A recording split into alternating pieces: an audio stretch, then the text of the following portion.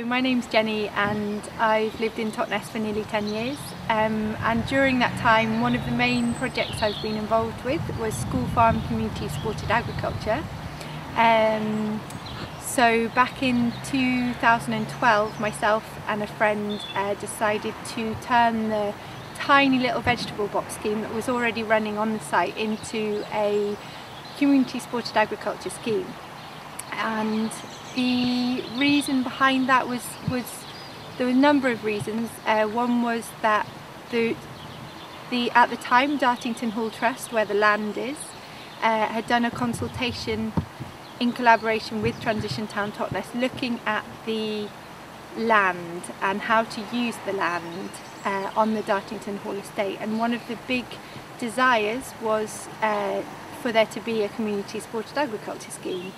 And so we heard that demand that was coming from the community, and we also saw that we needed to do something to make the farm more viable financially, but also we wanted it to be more community orientated and to involve more people and to be more connected with the local people and local town. And so we investigated a number of different models for community supported agriculture, and we decided to go ahead and set up a scheme which is called a farmer-led CSA. CSA is the abbreviation for community supported agriculture, and so we set up a farmer-led one, which means that you set it up with the intention of the farmers essentially having a livelihood from the farm, so that people can actually generate their income through doing that type of work. So that was one of our main aims, was to create work for ourselves and others. Another aim of the project was to teach people about growing. So we worked in collaboration with a couple of local colleges and we ran training for adults in growing organic vegetables. Another aim of the project was to care for the land. So we actually had part of the site which was no-dig agriculture. So that meant that we weren't turning the soil.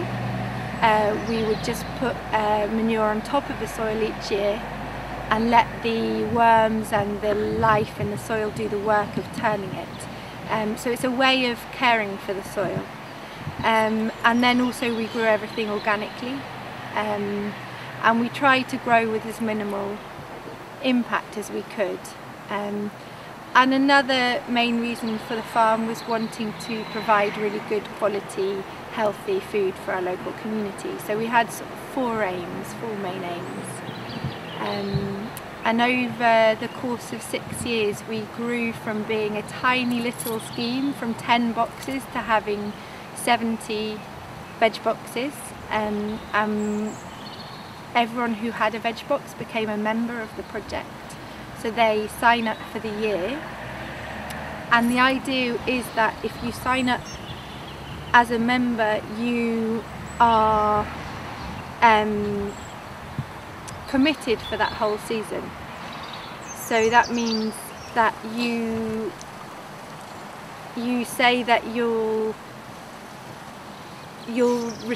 commit to receiving the vegetables from the farm for the whole season. So you either pay a fee up front or you pay monthly throughout the year, but you are committed. And one of the reasons for this is because early on in the season as a grower you need to be able to plan for your season. So you need to be able to plan your vegetables, what you will sow, how much you will sow, and you also at the beginning of the season is when you're using you're buying all of your materials, so you're buying your compost, you're buying your seeds. It's when you have the most outgoings, and so you really need people's commitment then. You need to know that people are going to want the vegetables, and you need to know that there is money to pay for all of the materials as well. So it makes it much easier as a grower to plan for the year. And then we were really lucky. The whole time I was at School Farm we had amazing years. So we grew huge amounts of vegetables, and we had more than we needed, and so our members received huge boxes every week. But the idea with it is that if you had a bad season one year, if for some reason the weather was really bad, or a disease killed all your carrots or something like that, that the members understand that means they'll get less that year. But overall, or as I saw it during the time we were there, overall you end up with a lot year by year. So it's quite a good deal as a member. I'm not part of School Farm anymore. I finished there in September 2016, and we handed it over to 2 of our apprentices. So we'd been training up 2 apprentices for a couple of years, and they took on the farm from us and then have continued it since then. And since then it's evolved even more, and there's new people come in. And so now that I'm back in Totnes, having been away for a short time, I'm hoping that this year I can be a member of School Farm CSA, so and actually be the other side, receiving the vegetables, not growing them. So that's my plan. No dig is one of the methods of growing that we used at School Farm, and it is what it says. It essentially means that you turn the soil, or you move the soil around, or you dig the soil as minimally as you possibly can.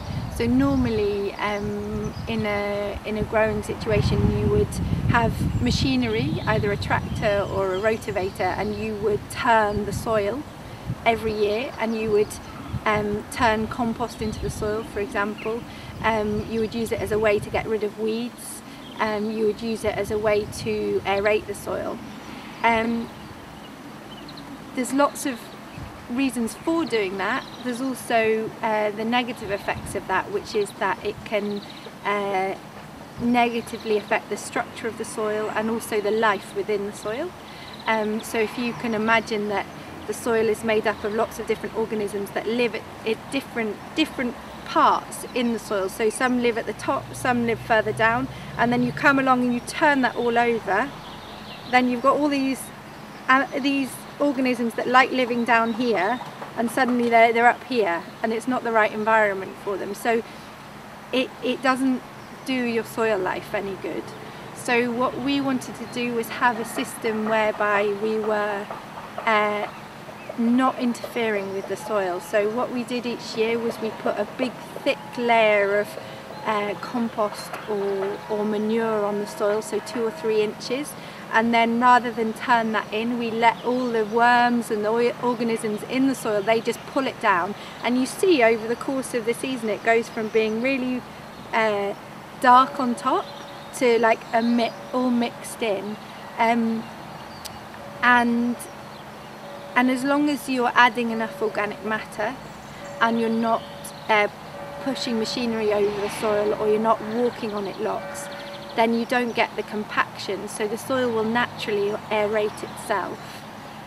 So we found that system worked really well, and it was also, if you're growing on a small scale in your house, at home or in your allotment, then not having to do that work where you have to dig, which for a lot of people is very heavy going. If you can do it in a different way where that isn't necessary, then that can really help to reduce the amount of work that you have to do in the garden. So it works particularly well on a smaller scale.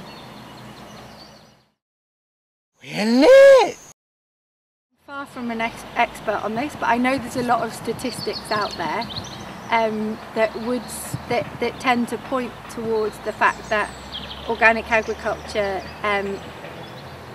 is very productive per square metre. So you can produce a huge amount of food with a very small amount of land when you grow organically. What's likely to increase is your labour. So it's more likely that you're going to have to employ more people, which actually creates more work for people, which is no bad thing. But I suppose if labour is one of your biggest costs as a business, that may make it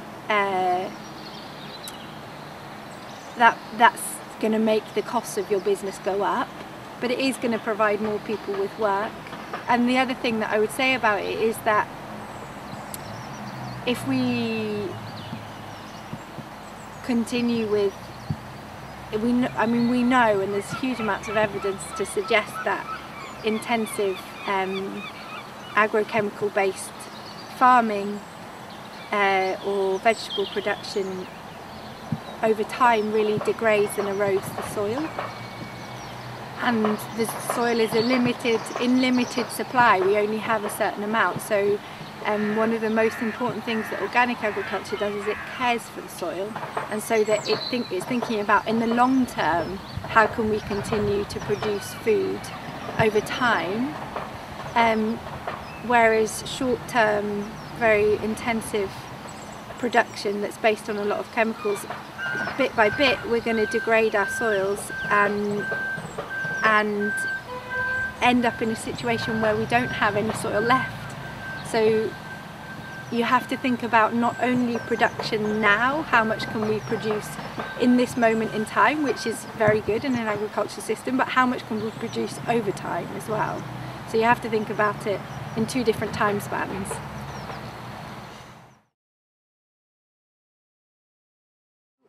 There has been definitely an increase in organic production and an increase in demand for organic foods.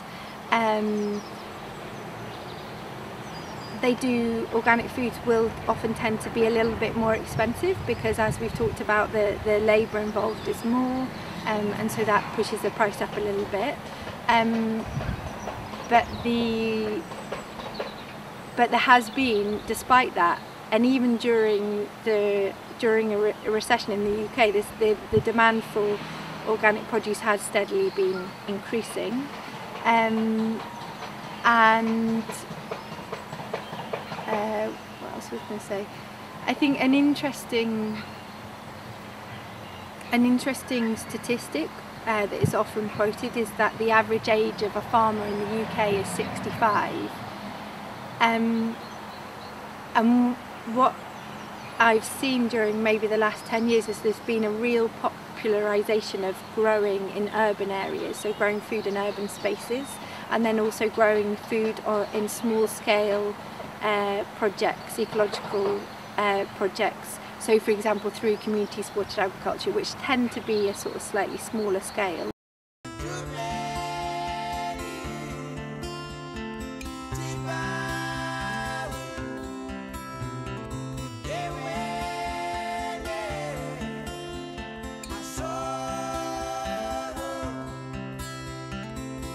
Hello!